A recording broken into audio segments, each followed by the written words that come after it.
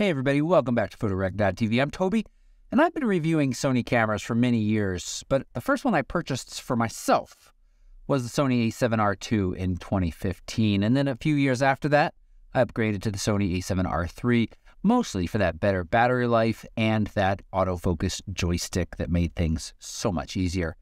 That A7R III traveled the world with me and is still a great camera. When the A7R IV was announced, it offered some really nice improvements, but not enough to tempt me to upgrade. However, when the A1 was announced, ridiculously fast autofocus and 8K video and 30 frames per second, all wrapped into one travel-friendly camera that remained basically the same size and weight as my A7R III, well, I bought it. And now it seems like you can have almost all of the power of that Sony A1, plus some nice improvements, and save over $2,500 by buying the Sony A7R V? Let me ask you a quick question. You have $6,500. You could get this, or you could get all of this. This video is brought to you by Squarespace. I can save you 10% off your first Squarespace purchase, and you can support this channel by starting at squarespace.com/photorectv and building yourself a gorgeous website or gallery. All right, I want to hit the highlights. I was shooting in Alaska for about 2 weeks, including nights well below zero, using the A7R V. The goal of the trip was mostly to photograph a world-class dog sledding race during the day and chase the aurora at night.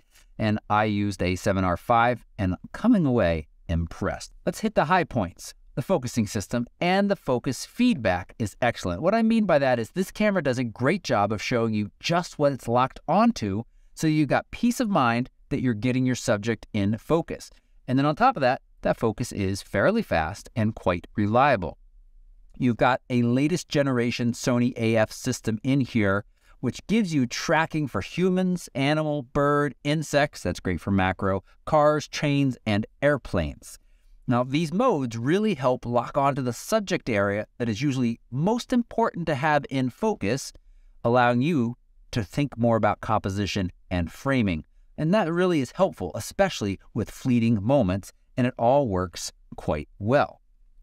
Another thing that I love, the new screen design. It's so good. You have all the benefits of a completely flip-out articulating screen and a tilting screen as well. I do like being able to reverse the screen for travel. That just kind of adds a little bit of extra protection. And because it pulls away before it does its articulation, if you want, you don't have to worry about running into anything on the ports here on the side. And along with that, an L bracket. It's easy to run an L bracket. It doesn't need any weird space or gaps in it for your hinge there either. And if you're wondering in some of these shots, that's the A1's L bracket from Kirk. I really love it.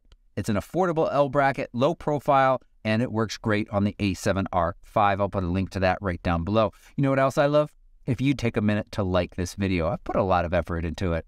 Now, another thing to tell you, the viewfinder. It's big, and it's a very high resolution. It actually matches the Sony A1, and that's something I've gotten used to on the A1 and really appreciate. And it's nice to see it in a much more affordable camera. When you look around at the competition in this price range, the R5 and even the Nikon Z9, their viewfinders are lower resolution.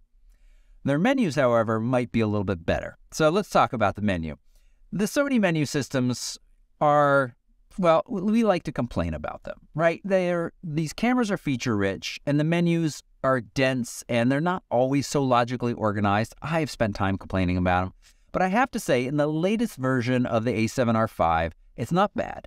And being able to use touch to move through the menu is helpful. And the A7R V has added a new page called Menu Main. And that makes it fast to access often used settings. So now between that Menu Main and the function screen, you spend a little time setting those up and customizing them the way you need. And then you're going to spend very little time digging through the menu system. And again, the touch sensitivity of these menus is working very well for me. Another highlight, and it might be a little funny because this hasn't changed, but 60 megapixels. Yes, it is the same sensor as the previous model, but image quality remains excellent here. I felt that way when I reviewed the A7R IV. I mean, there's so much detail in these shots. These sensors in the A7R V and A7R IV, they remain near the top of the list in full-frame cameras for amount of detail, at resolution, with dynamic range, and I find the noise levels to be excellent. Well, one complaint with the A7R IV, though, well, I had a couple complaints, but my main one was it felt really sluggish. I mean, the buffer was small, the camera was a little slow at times, and especially importing and then working with those files in Lightroom was painful for me back then, and I think that was late fall of 2018 is when I reviewed that camera. But the A7R V has solved that. We have updated USB-C 3.2 transfer. It's so fast. We have support for dual CF Express cards, and I have also upgraded Mac since then. All of those combine to make a camera and make a system now that is very responsive. I'm actually blown away with how fast these images will download. And in addition to shooting in lossless compressed, you now have smaller RAW sizes available too. And that's great when you don't need full 60 megapixels, say shooting a time lapse of the aurora, or just some other time where you don't want all of the resolution of this camera. The trick, however, is not forgetting to switch back when you do want the full resolution. So I mentioned that dual CF Express card support in both slots. That's excellent. You can write to both at the same time, allowing peace of mind backup. You know, I don't think you're going to see buffer slowdowns unless you are a crazy heavy finger on the shutter button shooter. I shot for 200 images, 250 images shooting compressed RAW at 10 frames per second before I started to see a slowdown. Do the math. That's a long period of time of holding down the shutter. Now, this obviously comes at the expense of having to buy a CF Express card, 2 of them, which are expensive. So if this camera is near the top of your budget, just keep that in mind, all right?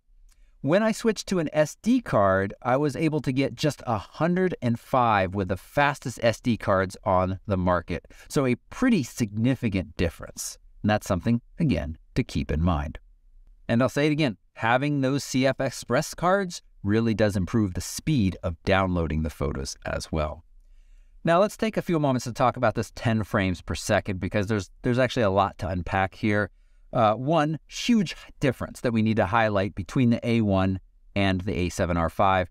The A1 is capable of up to 30 frames per second with its electronic shutter with no blackout. That means as you look through the viewfinder, it's very easy to track fast-moving subjects because your view is never blocked. And because it's electronic, it can be completely silent, which I found useful in some situations, and is way less mechanical wear and tear on your camera.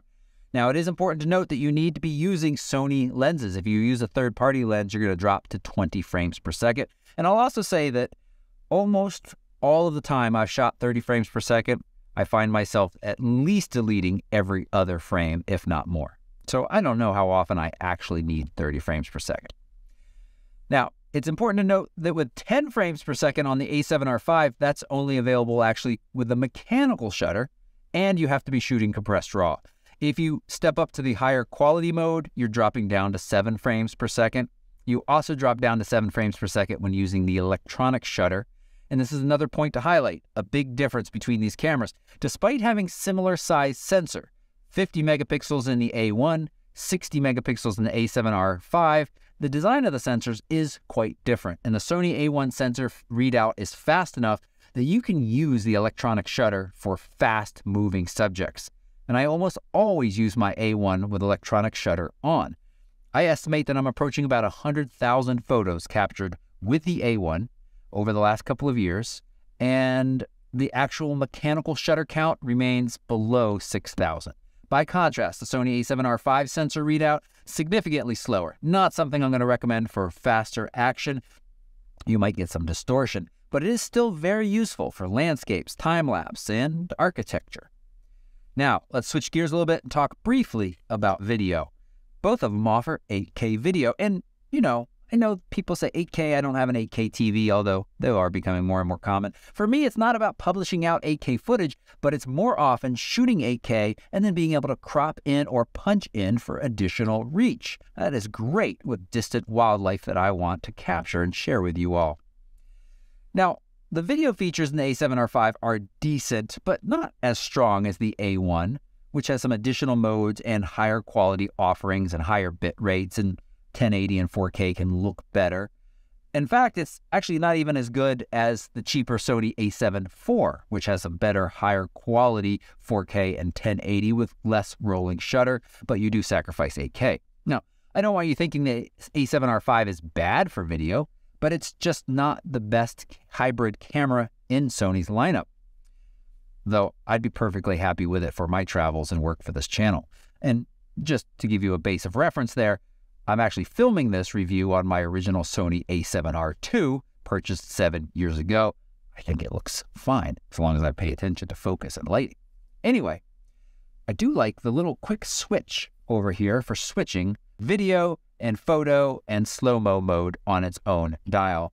And speaking of buttons and switches, the ergonomics on this camera are great. This is a camera that if you already own an A7 IV or the A1 or even the A7S III, they're all going to feel very similar in hand, and especially since you can remap the record button to whatever you want, depending on what mode you're in.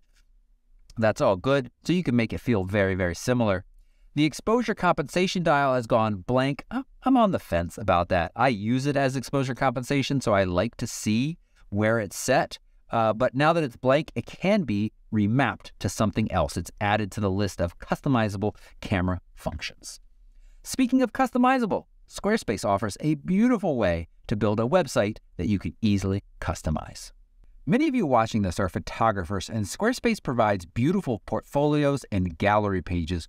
All you need to do is pick the one you like, and then drag and drop your photos to create your own gorgeous galleries that are so customizable, too, to really make it your own.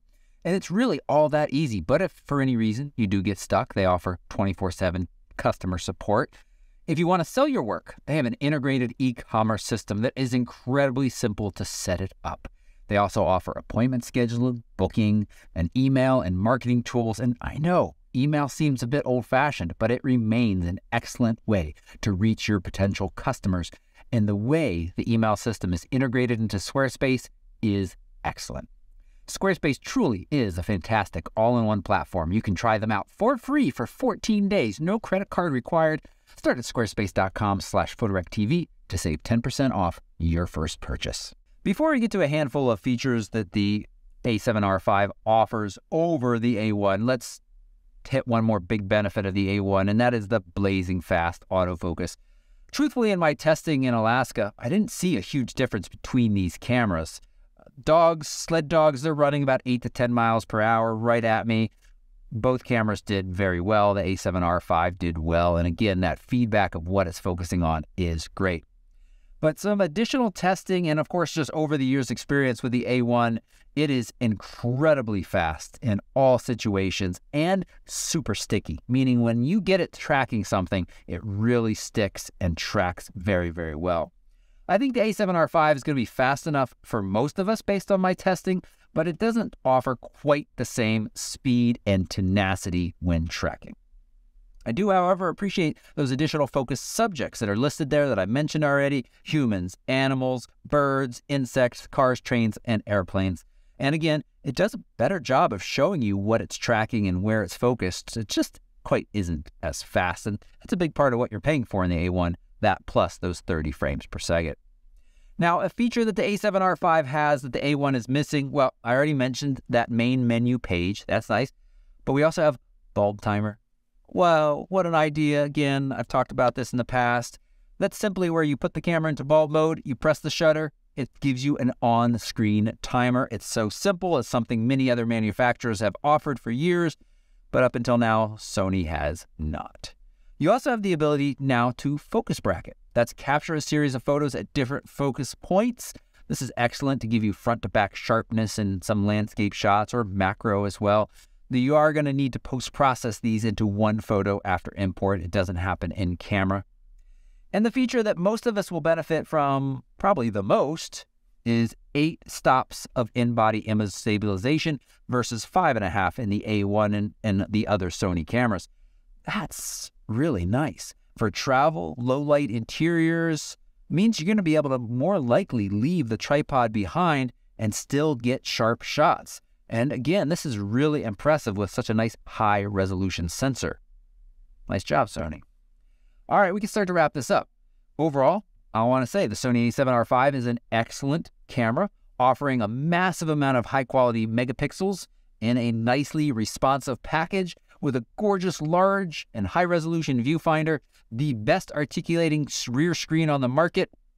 Do I have to specify rear screen? Any cameras offer a front screen. The best articulating screen on the market and a great focusing system. All of that plus some additional features that Sony has added would make it my pick for walking out the door for most of my landscape photography. Actually, most of my photography except faster wildlife.